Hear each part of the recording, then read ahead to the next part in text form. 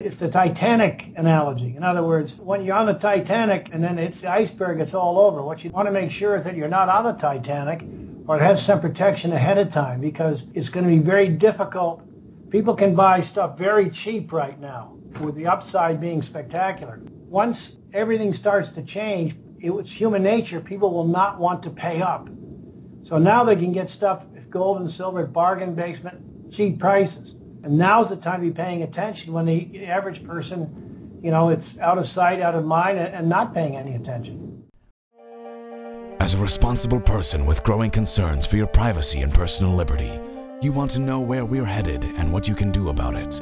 We ask the experts what you need to do to take prudent and responsible action to safeguard your family's wealth and well-being, and what basic first steps will help you to be aware and prepared.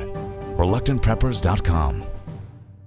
Welcome back, Reluctant Preppers. Today we have a returning guest, Bill Murphy, co-founder of GATA.org, the Gold Antitrust Action Committee, as well as founder of LeMetropoleCafe.com, commentator and well-known expert on gold market dynamics. Bill's back here with us on Reluctant Preppers to talk about the implications of gold and silver precious metals in the market and what it means for the individual homeowner and head of family who's trying to protect his family from unreasonable risks. Welcome back to Reluctant Preppers, Bill. Great to be back. Thanks for having me. It's been the better part of a year since we had you here on Reluctant Preppers, and one of the things, again, I'm recalling is from a statement that you made at the first Liberty Mastermind Symposium, where you were asking, I believe it was David Morgan, on how did we get it so wrong of thinking that the spike that we had a couple years ago in precious metals prices was the start of a big wave that we expected to continue. And if you could help folks understand, especially people who we became aware at that time of the importance of precious metals as real money and as a way of reducing risk for their families, and maybe they even took a position of obtaining for the first time some precious metals to help reduce their family's risk and exposure to loss of savings and that sort of thing. If you could circle back with us now and say, for those people who did that step, was that the wrong move to make at that time, or was it the beginning of something bigger to come? And what's been, in your view, holding down the price of precious metals since then? Well, it's a very good question, because the answer is yes. Everyone's made a wrong move from back then in the sense of what silver has done. But, that's today's news. And the gold cartel, as I call them, decided, 3.5 to 4 years ago to take gold and silver down and keep them under the most intense pressure while we're having all this quantitative easing or printing money, in Europe now, and the United States, Japan. And they went in overdrive to take this thing down, silver from basically 50 to 15, and they've taken, gold into the tank. And they've done it for that reason, to deflect from what's really going on in the sense of this money printing, as I just mentioned. And it's been very, very painful. But at some point here, they're going to hit the wall with what they're going to be able to do. And it's liable to be very violent on the upside, especially in the silver market. I mean, Dave Morgan knows much about silver as anybody in the world. And none of us have been able to understand where they got the silver to do this, but they did. I have my own theories, but they're just theories and no sense going into them now. But basically, J.P. Morgan and their allies have been able to bury the silver price. And if we're correct, they're gradually going through all the stash that they accumulated to meet demand. And when they lose control, it's going to go berserk. And $50 will be low when that happens. I know I'm a really big Eric Sprott fan of Sprott Asset Management, one of the smartest men in Canada, and he believes that the price is going to go well over 100. So people that, and I believe that to be the case as much as anything I've ever thought of about a market. So anybody who bought silver, well, short term, they may be in the weeds here. It's going to be something spectacular on the upside, and when things start to blow up in other areas, they're going to be doing quite well, and will have that mental and financial comfort.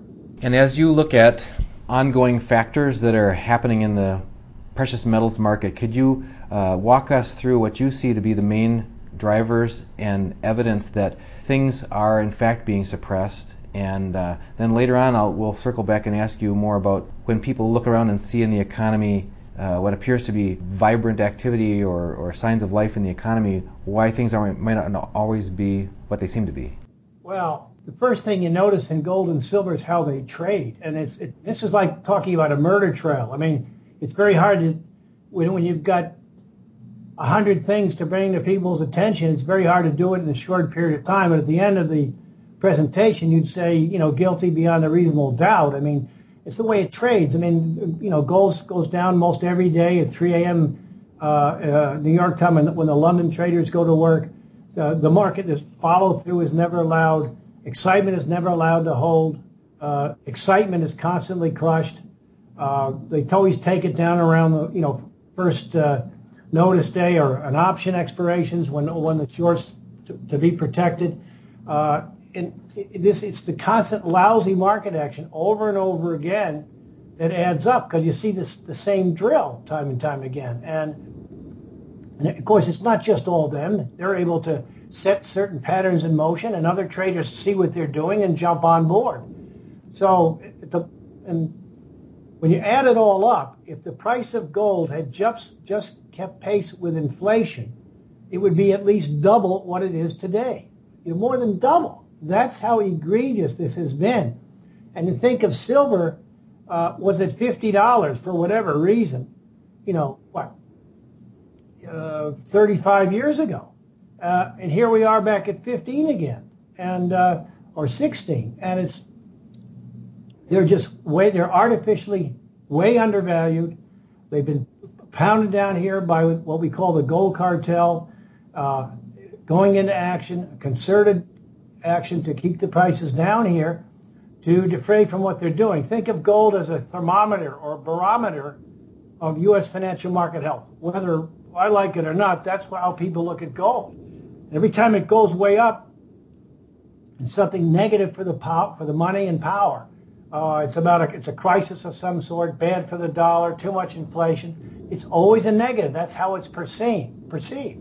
So now with all what they've done, they've got the price of gold and silver in a tank, and everything is pretty much copacetic from what they present to the world. And they get whatever they want because there is no free press. I mean, God is not allowed to be mentioned, basically. We go to reporters and present things, and they tell us they're not allowed to mention us. They can't ask questions to central banks. They'd be fired.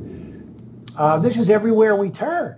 So it's what they're doing, all this money and power, is working, and it will until it blows up. And when it blows up, it will be violent. And that's where we go back to what you're talking about in terms of protection for people to have some gold and silver and interest in the sector.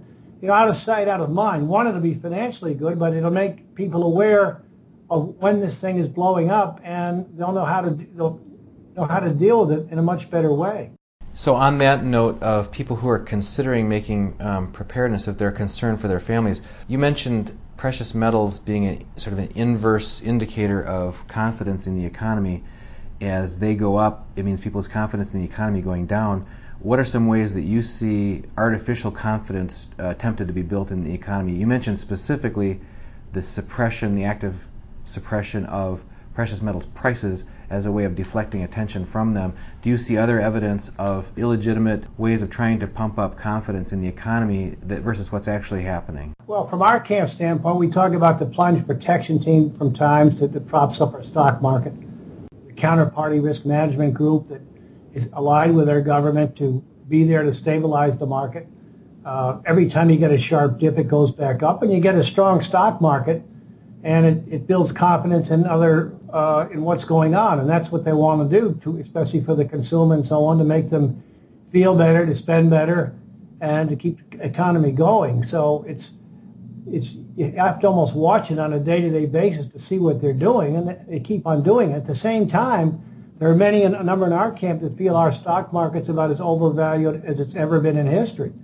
And there's different measurements that they make, to come up with that conclusion. But it would appear, you could be making a massive top in our markets. And as I mentioned, gold and silver are about as undervalued as they've ever been in history relative to what's going on. So by paying attention now and getting on board by buying some gold and silver, or even buying some of the gold silver shares, it's going to be a spectacular situation. And because of what I call the gold cartel and what they have done, many people are giving up on this because it's been quite a long time now. And but when it turns, that's the one thing I'd say, it's going to be violent. And then turning the attention to individual homeowners and families, I mean, what would be, again, we underscore here that this is not a financial advice channel and we don't give personalized financial advice, but what considerations for individual family risk reduction do you talk about with friends that they should consider, actions that they should take if they're wanting to reduce their exposure to the vulnerability in our economy and our dollar? Well, again, I'm no financial advisor either. I can just say, if out of sight, out of mind, having exposure to gold and silver because it's the inverse of what's going on now in the markets, and you can buy them so cheap.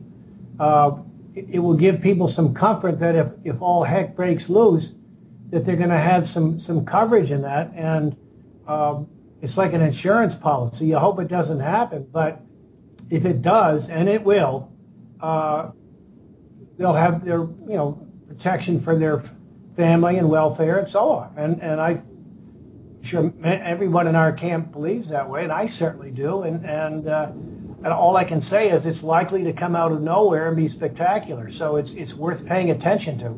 So what kind of things should people pay attention to, and where can they, as you've said recently, they cannot rely on traditional mainstream media sources to get their heads up that, okay, things are changing, things are about to go bad or whatever. What sources can people turn to, and what kinds of factors should they be watching for that would indicate to them that a major shift is coming? Well, there's a lot of people that they can access on the internet that talk about the gold and silver markets that are, very good people. I have my own publication. People can sign up for a 2-week free trial of the Metropole Cafe. They can go to GATA.org to get information from my colleague Chris Powell. That's a free service. And that's a good point. It's just to become aware of what else is going on that you won't get from the traditional mainstream sources, because by the time that what we think is going on really surfaces there, it's the cat will be out of the bag, as they say. A question we've asked other guests in the past, and it's been appreciated by our viewers, is for an individual family, how much gold or silver should they consider taking into their possession, and why would that range be appropriate for a family? Well, again, it all goes back to the same thing. Protection. I'm prejudiced in terms of being, way overweighted in gold, silver, or the shares. But, the traditional thing that people talk about is to have 5 to 10% exposure. You'll hear that from, a lot of money management people. Again, it's like the insurance policy you don't want to collect on, but it gives you protection against other things, blowing up and being able to not get buried too much. Do you have a personal opinion about the ratio of gold to silver? If you could start from the discussion of what you see on gold to silver valuations in the marketplace versus historical, and what you would consider people holding in terms of a ratio of gold versus silver from an insurance risk reduction standpoint. Well, back in days past, you had a 16-to-1, gold to silver ratio. It's gone up in the 60s and in the 70s. Silver is by far, the most explosive of the two. It's a smaller market. We don't know where they got the silver, the physical silver, to keep the price down here.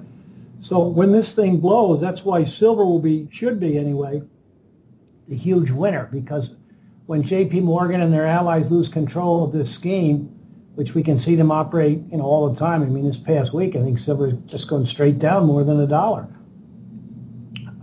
That's where the real spectacular returns will be made. Just thinking, if there's anything new or different that you've come across in the past few months, so it's been about a half a year since we had a chance to talk to you, if there's been any new revelations in any of the research that you've done, or any new threads of activity or evidence that you're seeing that are different from what you've seen in the past, or has it been primarily a continuation and increase of what you've seen before? It's a great question, Donegan. It's Groundhog Day. that's what is so tiresome about this. It's the same drills over and over again. If anything, I mean, the silver fundamentals are a little more cloudy to really get, but nothing has worked on the bullish side for gold or silver. I mean, with all this Chinese demand and other central banks buying, and they just keep going through their stash, central bank gold, to meet this demand, and yet at some point they're going to hit the wall, and that's the thing. It'll be Groundhog Day till all of a sudden everything has changed, and that's, I think, what I'd like to stress the most to end this is that it's like it's the Titanic analogy. In other words, when you're on the Titanic and then the iceberg, it's all over. What you want to make sure is that you're not on the Titanic, or have some protection ahead of time, because it's going to be very difficult. People can buy stuff very cheap right now, with the upside being spectacular. Once everything starts to change, it's human nature. People will not want to pay up. So now they can get stuff, gold and silver, at bargain basement, cheap prices. And now's the time to be paying attention, when the average person, it's out of sight, out of mind, and not paying any attention. Well, before we let you go, Bill, do you have any further words of advice or wisdom where people can get further information? You've mentioned GATA.org and Le Metropole Cafe. Any other thoughts before we let you go? Well, again, there's a number of good people that put stuff out on the gold and silver market. My bent, of course, is on the manipulation issue, because it's why people should stay in the game. We know how undervalued it is because of what they have done. We've been doing this since 1998, and this is in gold. Silver was below $4 back then, and gold about $2.75. And after what's all occurred, with this QE and stuff like that, gold and silver today are about as cheap as they were back then. So that's the opportunity that people have today that they just don't see. And everybody will have a different way of looking at this, and some people may even be bearish here. But so it's hard for me to go to specific other people other than what we do. But I think you're going to see gold explode, and you're going to see silver well over $100 an ounce, and now's the time to be looking at it. Well, Bill Murphy of GATA.org and LeMetropoleCafe.com, thank you again for joining us again here on Reluctant Preppers and sharing your insights with our audience. We'd like to have you back another time. Hopefully it'll be next time we get together, things will have already kicked into high gear. You'll be telling us, I told you so. That's right. Thanks, Bill. Thanks, Tommy. Take care.